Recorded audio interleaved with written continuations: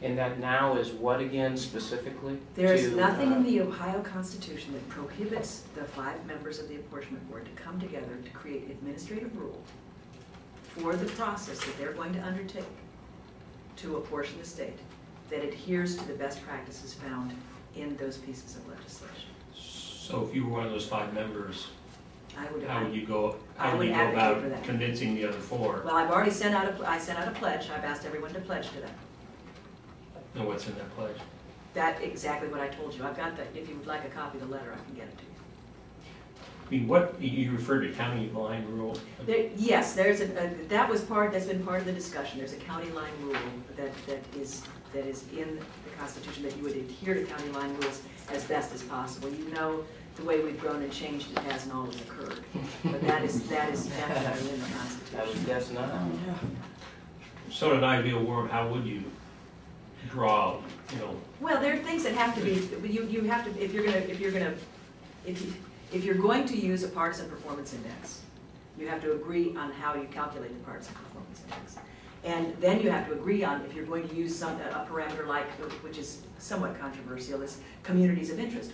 How do you define a community of interest? This is called administrative rulemaking. This is you know, there are ways to get, you can do it administratively, you can do it legislatively. This way, certainly legislatively, and having something before the voters and changing the Constitution to make this more prescriptive and less political is a smart way to do it, but we've lost our opportunity to do that. So, you know, casting about looking for ways to get some of the best practices in there, we can do this if we've got agreement amongst those people on the apportionment. There's, you know, I don't know whether you read all the bills and the guts of all the bills, but there's an opportunity to take a look at the state and balance it out using partisan performance indexes. Make sure that we've got the most amount of competitive districts within the state.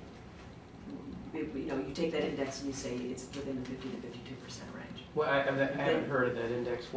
How is that developed, or who is advocating that? That was in the Tom Letson bill, House Bill 260. No, wait a minute. No, that's wrong. 260 is it 260? 15? It's the Letson bill.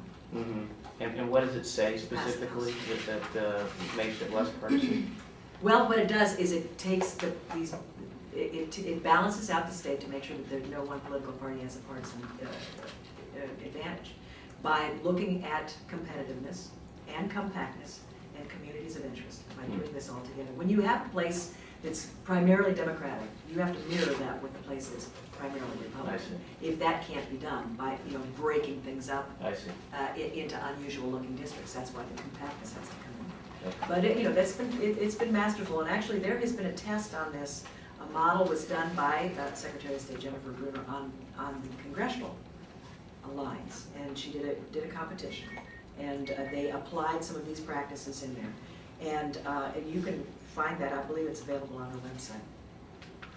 Thank you. What do you think of Golden Week?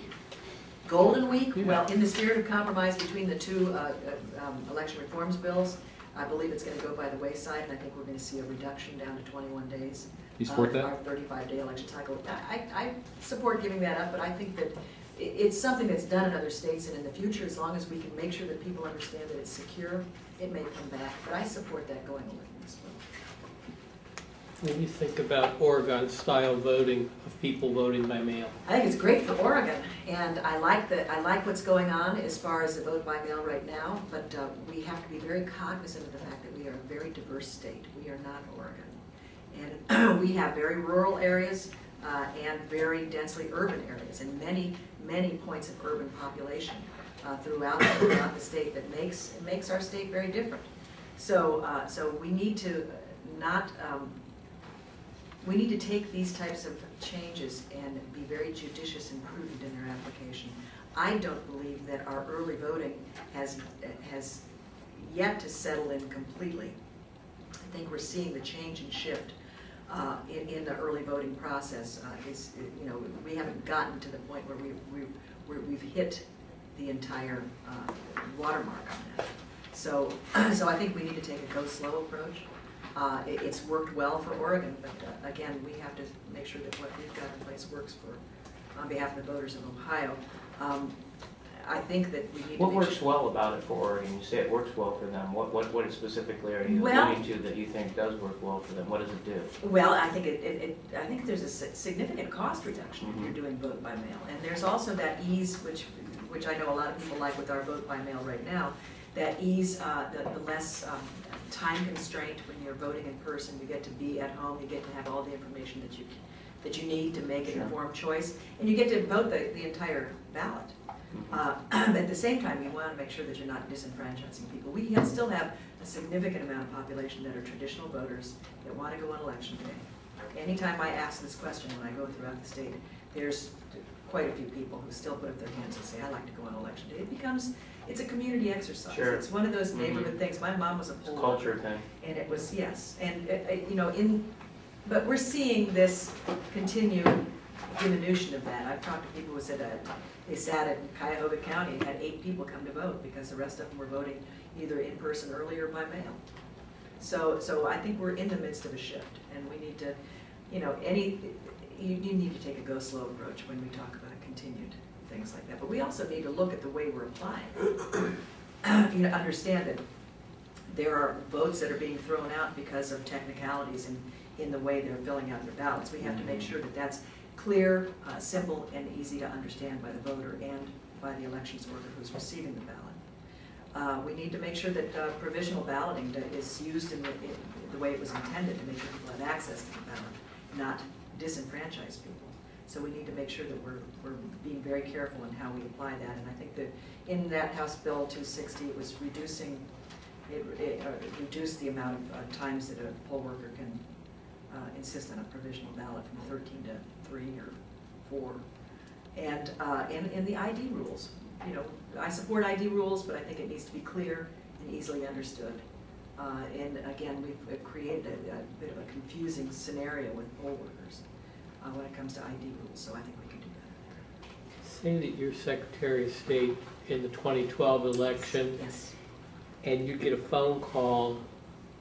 There are kids that are lined up trying to cast a vote on a college campus, and they've been there for 8 hours. Yes. We've run out of ballots in Cleveland. How do you act now so that people don't lose their right to vote? Well, again, you have to plan beforehand for all those eventualities, and you know that in the law right now is a backup paper ballot process. So if one of the system fails, there is a backup system. That's intended to reduce those long lines, like what happened at Kenyon. I think they were there till 3 o'clock in the morning.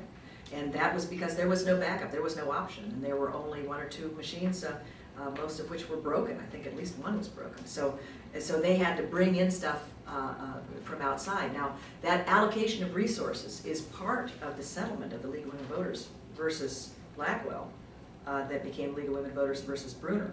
The planning has to occur, and you need to have the backup so that we don't have that. And yes, you have to act immediately, and those contingency plans have to be in place. But the proper planning to go into making a major presidential election work has to be in place, and it has to start right after this election.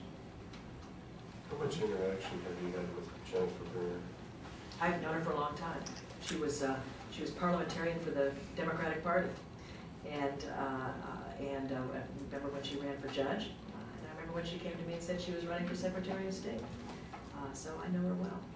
Would you do anything differently than she's done, or would? Well, yeah, I'm a different person. You know, I have a different background. I have a different skill set. You know, I mean, there are things that make me different. I think that she's done a good job. But I come from local government, and you know, she's a judge, so you can see she has a judicial demeanor that may help or hurt depending on the circumstance. What demeanor do you have?